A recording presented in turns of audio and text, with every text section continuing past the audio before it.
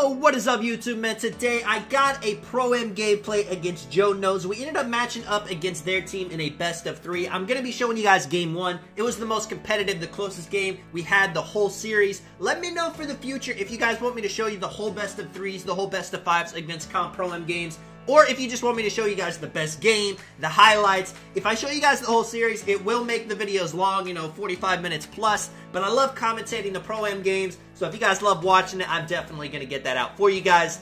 Now, I mean, looking at this team, there's probably some names you guys recognize. First off, there's me, there's Laker Fan, GV, also known as Giuseppe, we got Dope Reality, and we got an Extra Nut. All YouTubers. On Joe's team, we got him, we got Makery, Never Ready, they're both YouTubers as well. They got other comp players on their team. Everybody on the court is going to be a very competitive 2K player. So this isn't like Park where you can get lucky with the win. When it comes down to Pro-Am series, it's about which team executes better. Now, talking about our defensive scheme, so we have... Actually, let me talk about the roles everybody has on the team first. So GV is going to be running point. He's going to be running pick and roll with Laker Fan. Laker is on a 6'8" big. You know how he likes to be. He's an undersized big that uses his speed to catch lobs, to get easy, quick slips. We have an Extra Nut who is a secondary ball handler on the team. If he ends up getting the ball, then he can do his ISO. He can also run pick and roll with Laker. And then me and Dope are the locks on the team. Dope guards ball. And with me, you're going to see I'm in a position on the court where I can always drop to stop people from getting easy buckets in the paint. I'm also trying to play lanes anytime they try to dot the corner or dot the wing. You guys will see throughout the gameplay. With Joe's team, he is running a 5-out set. He's on a build with double slash or takeover. So he's trying to get the easy dunks as quickly as possible so he can get his team takeover the fastest. Now, he has been playing on a center for most of his Pro-Am runs. So I think this is one of his earlier games using this build, running this set. So you can definitely see that in the video. Also, when it comes to my team and Joe's team, we're all pretty new to Pro-Am. You know, some teams have been playing Pro-Am for 4, 5, 6 years, you know, basically since 2K21 has been out. But with everybody on this court, I mean, with my team, we don't even have free throw upgraded. I mean, we're scared to get fouled because we can't hit free throws. I mean, when you're a Park player, you usually don't worry too much about upgrading your free throw stat because all it does is give you a couple extra shooting badges. But we're all in the process of making builds for Pro-Am because we will be playing in the WR. You know, on the build I'm on right now, it's like an 88 overall. I only have a few badges, but I made this build specifically for Pro-Am. I needed a build that had steal, that had interior defense, that had block. Basically, once this build is maxed, I'm going to have 30 defensive badges. It's going to make me a defensive monster. I will be able to do everything on the court. The build I was using originally did not have any interior defense, and you can still get stops without interior defense. But if my main job on the court is going to be defense, then I wanted a build that can do it the most efficient, as efficiently as possible. Right there, Laker getting an easy lob. That's going to be a big part of our offense and a big part of a lot of teams' offense. You know, if people are giving you the slip, catching lobs is very efficient this year. Right here, V-Quarantine hitting them with the jab step. Dotting G-Lo at the top. Now, this man was really good with his curry slides, really good with getting his shots off. He was the main ball handler on Joe's team before Joe ended up making this build and being the primary ball handler. So they also have 2 people on the court that can make a play off the dribble. The more people you got to worry about on defense is, I mean, it makes it tough, you know, because we're trying to get the ball out of Joe's hands, but if it ends up in that dude's hands, then he can make a play himself. Right here, it's 6 to 8, pretty close. They are also pressing on the defense. We're not going to be pressing too much just because our scheme doesn't allow for it yet. We're going to be working on that. Right here, this is just beautiful offense. They collapse on Laker on the row. He dots me in the corner. I shoot a white for my first shot, but it is going in. I have an 81 three-pointer on this build because it has max wingspan. 81 three-pointer, you know, I was a little bit worried about it at first, but if you guys are wondering if that is high enough to hit threes consistently, it is definitely high enough to hit threes consistently. In this game, you guys are going to see, I don't even think I miss a shot. Now, I am shooting spot-up shots. It's probably not the best shot to, you know, be shooting limitless, creating your own shot. But for a spot-up build, an 81-3 is plenty. Now, we give Joe a roll on the other end. Like I said, it is just tough. Good teams are going to find a way to get 2s, to get 3s. When it comes to Pro-Am, you don't want to give up anything too easy. I know if you play Park, if you're playing 3s, if you give up a 2, it's not the end of the world because you can get a 3 on the other end. But if you give up free 2s all day on Pro-Am, it's going to be a long game for you. So you got to try to make them work for whatever. A lot of the times, I'm going to say right here too, A thing that you won't really expect from a lot of other teams, but they do it. Joe will give G-Lo the ball, and then he will set a pick for him and roll, kind of playing as a, I mean, what's the word? It's kind of like a big and guard on a pick and roll, but Joe's build is 6'7", so he can do plays like that. Right here, this guy's an LT, posting me up. We end up missing a rotation, give up a wide open 3 that hurts. This build, also with interior defense, I can't be posted up. Now, there's not too many post scores in the WR. There's not a whole lot of Pro MTs that run a post score, but we have matched up against a couple teams that do. So anytime that a team has a post score, I'm going to be on him 100%. GV right here. I mean, before the blinders patch, you could get shots off like that. He is a point guard. He's got a quick jump shot. But ever since they patched blinders, it's really tough to get an open look. So a lot of the times, you'll see both teams end up taking a shot that they're like, well, that looks like a pretty decent shot, but it ends up being like 50-60% contested. Right there, you know, people dropping. Joe saw it. Joe is really good at driving and kicking. He's really good at finding the open man. A lot of guards that play in the WR, that play Pro-Am, they're shoot-first guards. They're looking for their shot. I would say Joe is more of a drive and kick player, more of a look for his teammates before his own offense. Honestly, his play style, he's trying to get an easy 2 and then dot his teammates for the 3s to get takeover. Right here, you know, he does it behind the back. I go up there for the contest. It's 32%. You even see I get a good shot contest. That is a little bit of me not having all my defensive badges. It's a little bit of luck as well. I mean, if somebody hits a contested shot, there's nothing you can do about it. It's just unlucky. You just got to keep going. You can't let the momentum of the game, you know, get sucked out of you just because somebody hits a contested shot. You just got to say good D, continue right there. Again, GV wanted to take that shot. That is a blinder shot, but it may have been contested. Nut right here running the show. Like I said, he's the secondary ball handler. Nut has a really big player. He's able to do some unique plays, and also, you know, he does his spin backs. He gets 3s on those. Right here, you're going to see a big play. I'm in the corner. Joe doesn't think I'm going to drop down, but boom, get that out of there, man. Big blocks like that are what I'm here for, you know. Take his takeover down a little bit. You may be thinking that's just one block. That's not a momentum swinger. Why are you getting so hyper, man? But listen, if Joe gets a dunk, that's going to boost his takeover. If he ends up getting team takeover, then a whole bunch of them have block takeovers, a whole bunch of them have shark takeovers. That can get out of hand really quickly. Right here, off the inbound, I go for the oop. It's not there. They have really big players on GV. He's as a point guard right now. He's going to be playing on another point guard because without, I mean, I'm going to be honest. His build right now, he does not have Bullet Passer Hall of Fame. And when you do not have Bullet Passer Hall of Fame, it really hurts you in the Pro-Am scene. People are really good with rotations. People are able to play lanes. Ghost contests are a huge thing. So you have to be able to get the ball as fast as possible so you can get an easy shot off. You see right here, they're doubling off the pick and roll. He gets bumped, unfortunately. If not, that would have been an easy lob. Not with it now. Look at this, man. I mean, even though his build looking kind of chunky, he's still able to move pretty fast with it. Shoots a fade. That is a pretty decent shot. They did patch fades a little bit, but I'm pretty sure he can make that most of the time. Just unfortunately gives him a white. Giuseppe right here stuck in the corner against Joe. There's not really too much anybody can do, and when he gets that matchup, he's definitely going to go at it. Now, we do a really good job rotating. We end up, you know, having somebody there. He gets an ankle breaker on GV that usually ends up being a free 2, but luckily we're able to get a contest. Laker with the rebound, but a lot of times if you get a rebound in this game, people are going to press X immediately. It's a very good way to get a steal, and I mean, they're on top of it. As you can tell, they got a steal. They called timeout immediately. We probably need to be able to do that a bit more, you know, especially with my build with a lot of steel on it.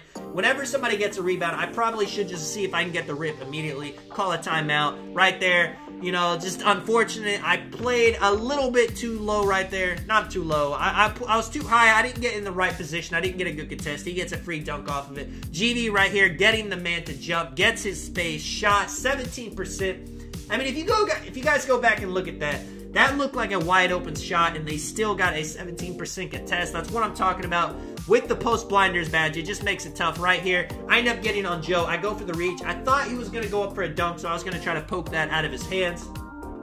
If it's a situation where he drives, I just need to follow him because a lot of times he's going to try to just take the ball back out, set up another ISO right here. We're trying to make it really tough for him to get open dots, to get into the paint easily, and you see it's pretty much working. I mean, we're making them run the clock down most of the time. Now right here, they shoot a fade. I mean, that's just unfortunate. A lot of people in this game are going to have a high midi, a high 3, so the post fades are really good bailout options. If you guys play Pro-Am and you didn't know about that, anytime the shot clock is running low, best thing to do is just go up with a post fade because, I mean, if anything, you might get a rebound out of it.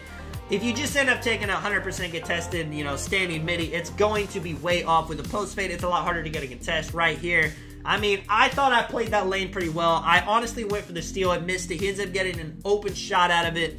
Now, I mean, open is I mean, it's a way, I mean, because think about this. You'll take an open shot, but some people will still have Intimidator pop up. Is it really open? I don't know. He definitely could have hit that. Thank goodness he didn't. Throwing a turnover right here. I would say one of our weaknesses right now in the game are turnovers.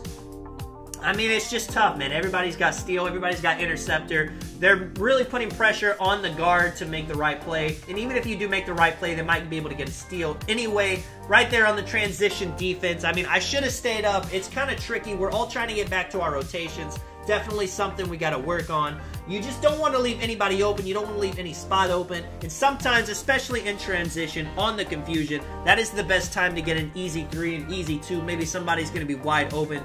When it's just regular half-court defense, you'll see with both teams, it's kind of hard to make anything happen. Right here, Joe has his takeover, so we got to be really careful right here. I mean, good shot contest. I feel like I get there, but that slashing takeover is just something crazy. With interior defense, with block, I mean, even then, you're not going to get a stop. Now, hopefully, once I have all 30 of my defensive badges on this build, I'm hoping I'm able to get a little bit more resistance against plays like that, even if they have slashing takeover.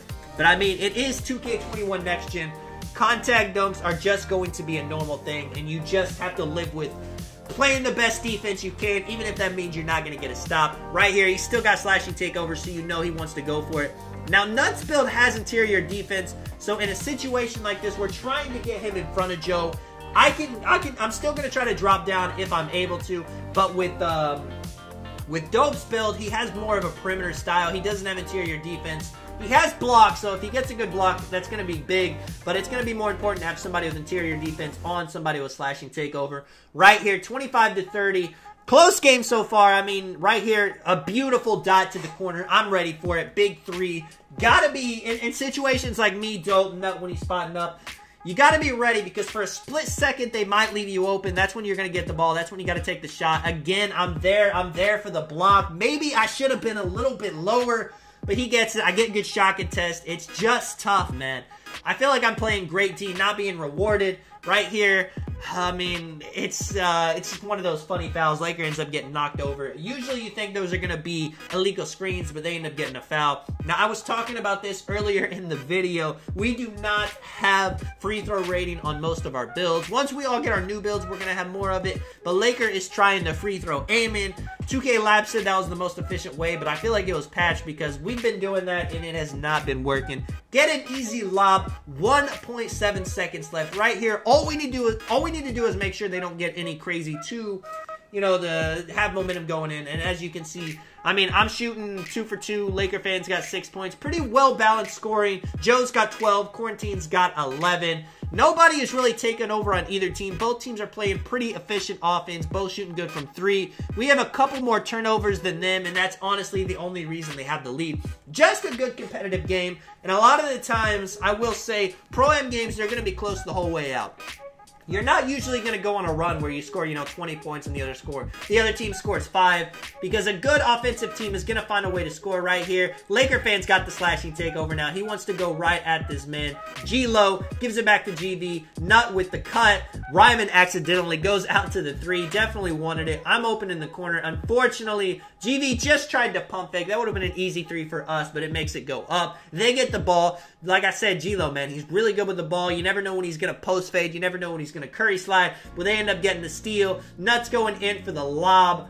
Bang, as it should have been, but bounces off the rim. I'm going to the corner. It gets knocked into the hoop, man, and we get an easy 2 points. The craziest play you're going to see all game is that right there. I mean, in all the Pro-Am games I've played this year, that has only happened once. There was another team that ended up throwing a lob and it goes in. It's just funny how those work. And just like that, man, it's 32-32. The ball game is anybody's at this point. Nobody has taken off. Another thing really quick. I do get live commentary. Let me know if you guys would prefer a live commentary game or if you guys like the post commentary like I'm doing here, or maybe you guys want to mix. I'll do whatever. I'll probably try a couple videos, see which one takes off more.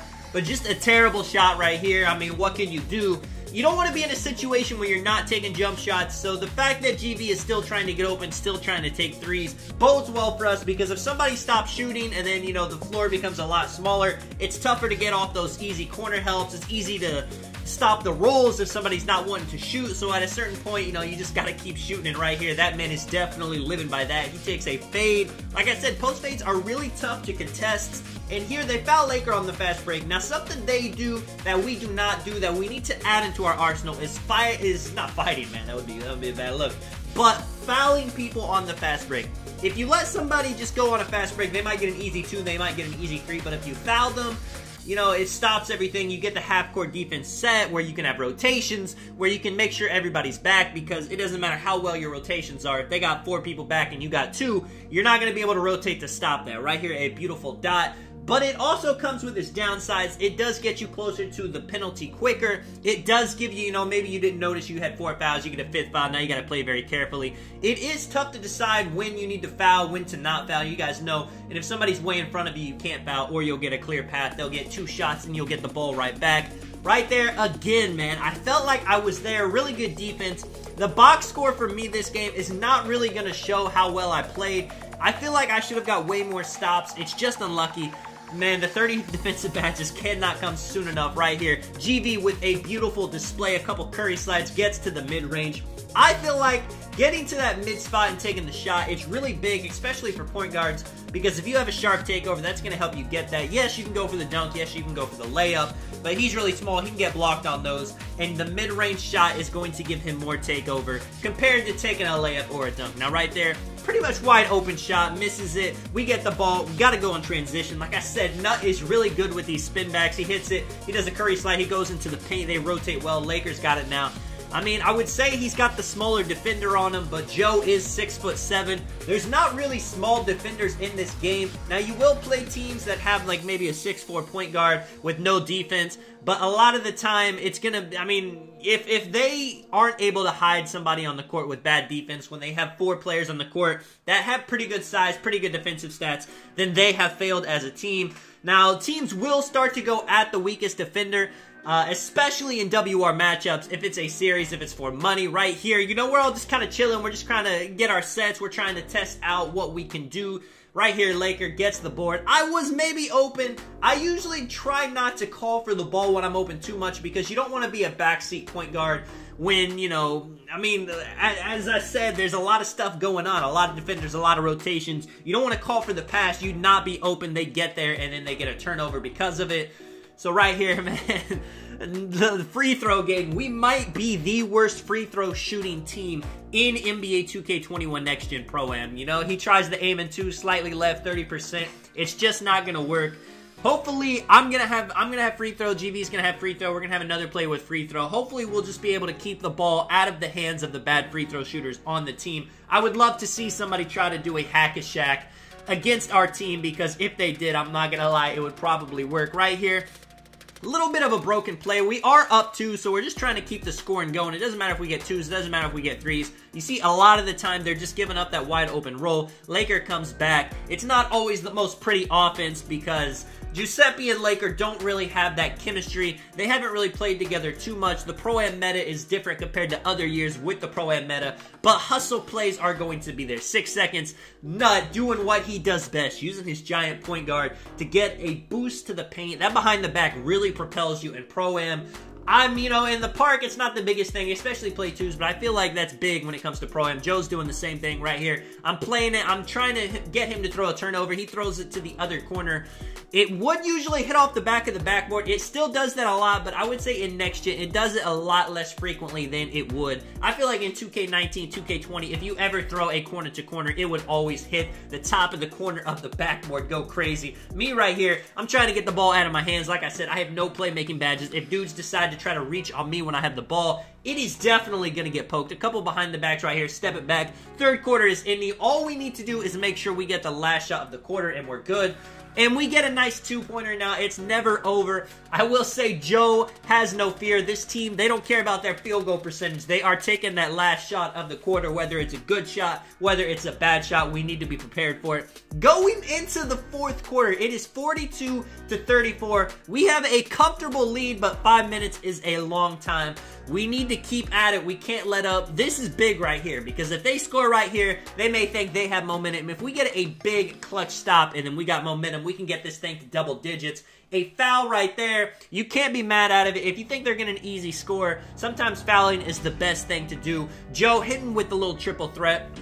If you guys didn't know, you can break people very consistently off using the triple threat. Now he gets into the paint. I am there, man. Come on, 2K. Give me some contact.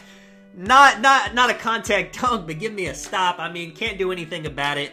He's got 95 driving dunk. It's just going to happen. I don't have all the badges, but I feel like I got there. Maybe a little bit quicker would have helped. Laker with the spin. The man loves to hit people with the spins. They are super effective. The animations where you would spin and drop the ball every single time, I feel like 2K has done a pretty decent job with that as well. It still happens, but not nearly as much. I feel like I can never do a spin layup in past 2Ks because it'd always be a body block.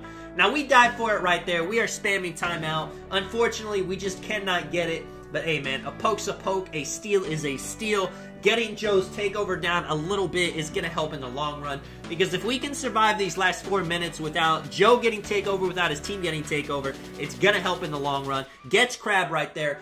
Dope with the amazing defense. Gets a 44% contest. Usually those kind of, if you're Crab like that, usually it's open 3. You can't do anything about it.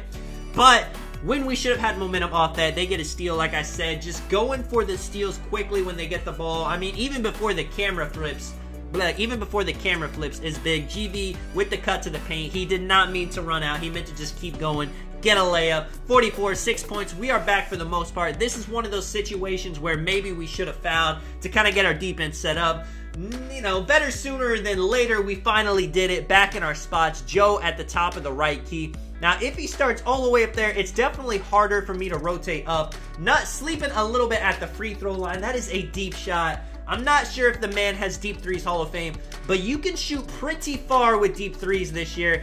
Hot spots go back pretty much at the hash, but people still shoot behind the hash, even if they don't have a hot spot popping up. It's crazy. I did not expect it. Now it's only a 3-point game with 3 minutes left. We're losing the momentum. We need to get it going. Laker with the post, dotting GV, 4 seconds left. Need to make something happen. Again, he is doing an excellent job this game of getting the Crabs at the mid-range, getting something, getting those easy twos, getting his takeover meter up. I mean, you see 19.7 assists. Yes, we got some turnovers, but it's just going to happen with a new team. He doesn't even know our icons. The positions we have, we're switching icons every game. They get a backcourt violation, though. That is huge. Now, if we score right here, it's going to put pressure on their defense to try to get turnovers, to try to get steals. We can play, we can pretty much play the long game at this point, but he gets a easy steal right here. Goes up. We give up the and one.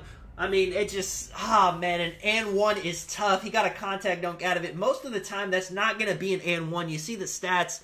I mean, again, no one's taken over. He's got NA on his free throws, 75% chance. A lot of the Pro-Am people run NA on the free throws just because it's basically free points. Now, if we try to run NA with our, 30 free throw ratings, that's definitely not going to be the wave. But you see here, Laker fan dots me in the corner. They're leaving it. My third free of the game. 2 of them are white, but hey, man, we will take it. That's big. 5 points now. 2-possession game. Joe with the Curry slides. At this point, Dope is telling me to stay a little bit more at home in the corner. We don't want to give up a 3 with 2 minutes. I'm trusting him. In the future, maybe we could rotate that a little bit better just so I'm there. You don't really ever want to give up a free 2, but it's crunch time now. Giving up a 3 would, it would hurt real bad right here, though. Swinging it to me, man. Back-to-back threes. Greens, 6-point game. I'm doing my thing out here. It feels good, man. There's nothing worse than it being a tight game and somebody misses an open 3. I mean, it's happened before, but you got to be ready for those moments right here. 1:38 left. They got to get a bucket right here. It doesn't matter what. He's working at the free throw line. Gives it to G-Lo. We already know he's going to run the pick and roll, go to the paint. He ends up getting a 2. That's not the worst thing in the world. 1:30 left. As long as we score right here, let's see.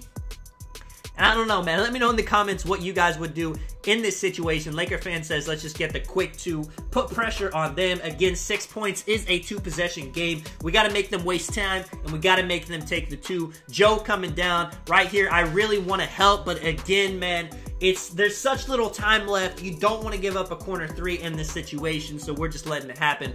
114. We make sure to have an extra nut down there because they are pressing the full court. I mean, it's really tough because, I mean, how do you explain it? You know, it's just, oh, Laker man with the standing lob, he misses it. Doe, probably one of the most clutch rebounds of the game.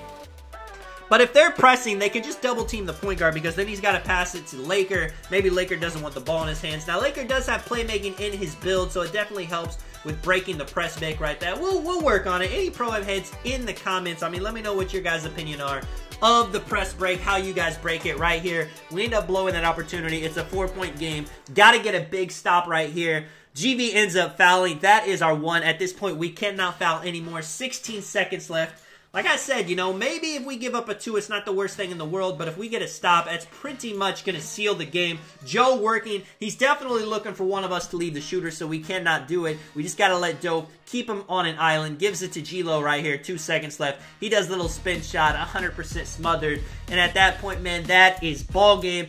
You're going to see everybody starts quitting, you know, after this play right here. But everyone's going to quit the game because in Pro-Am, if you don't quit in private matchmaking, you will lose overall. So every single game, you're going to see everybody quitting at the end.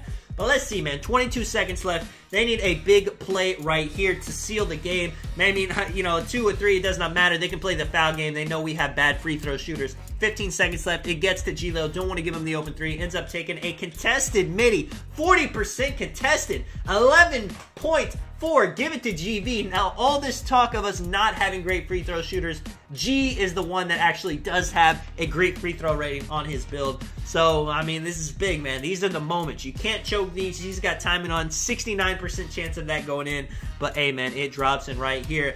Big greens. 5.6 seconds left. Nothing much. I mean, nothing crazy. What we don't want to do right here, and we're saying this in the party, do not jump at a 3-point shooter. Because if they hit the 3-pointer and 1, I mean, that's overtime. That is, you know, the biggest mistake. If anything, make him take a 2. That's exactly what Joe does right here. 54, 56, 3.5. I mean, like I said, they were just going to play the foul game. It only takes them about half a second to foul us, so their foul game, they were definitely ready. They didn't waste a second. They already were making sure to have intentional foul on, and then right here, seals the game. 54, 58, 2.8 left, man. Let me know if you guys enjoyed the video. This is Tonic. I will catch you guys in the next one. I'm out. Peace.